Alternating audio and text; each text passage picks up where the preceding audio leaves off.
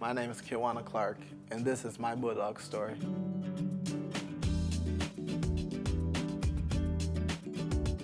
Growing up in such a big family, I'm the last child of 64, which when people hear that, they're like, wow, that's a big number. It is a pretty big number.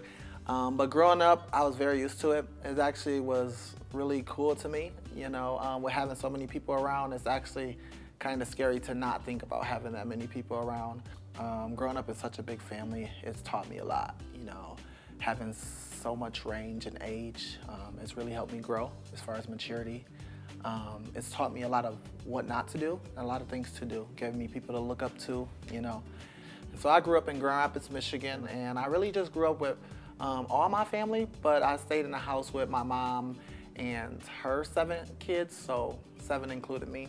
4-bedroom, not too big, so we all just, you know, fit in there the best we can, bunk beds, share rooms. And so I grew up there. It was a pretty rough neighborhood, but it was something that I was just used to. I grew up in it.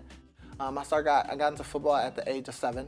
My brother-in-law actually called me up one day, was like, hey, I'm taking my sons to a football practice, you wanna go? I went. At the end of it, they had a race, then they asked me to do it. I won the race, and so from there, the coach had me play. And I've been playing all the way through there since, on to middle school, and then I ended up going to Kitwana Hill High School. I had a pretty successful career. Now I'm here at college.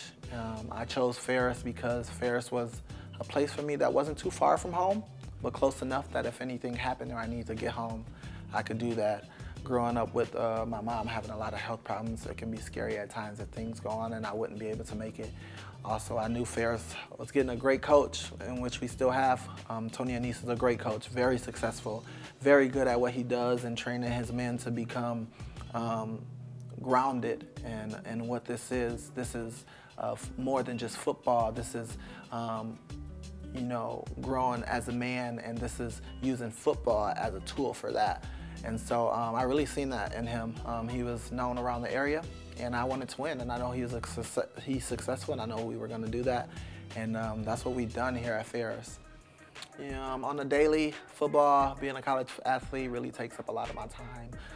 Even when I was younger, but I have a lot of other things I like to do. I like to perform.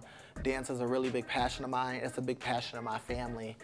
My family loves to perform. We used to do a thing within our family called putting on the hits, and you get your little groups together, you come up and you perform. So I've been dancing since I was 5 years old. My sister Nataki got me into dancing. I danced at Grand Rapids Central High School at 5 years old, and that's like one of my main biggest hobbies. And it's really turned into like a love and a passion of mine, which I do daily now. I teach dance at a Rhythmic Side Dance Studio. I love my kids, getting to know them. I dance for a dance company called Next Level Detroit, out of Detroit.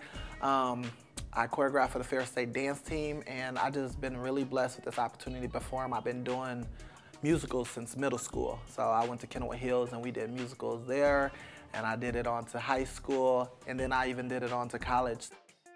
Dance is, you know, it goes like neck and neck with football, and sometimes it could be kind of dangerous, but that's what I really like to do in my free time, just have a good time and perform, hang out with family, friends.